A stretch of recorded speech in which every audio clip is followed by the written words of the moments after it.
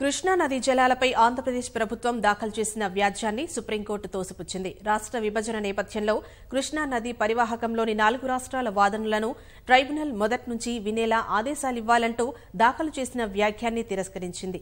గతంలో ఇదే తరహాలో రాష్ట్ర ప్రభుత్వం వేసిన వ్యాజ్యాన్ని తోసిపుచ్చామని ధర్మాసనం గుర్తు చేసింది.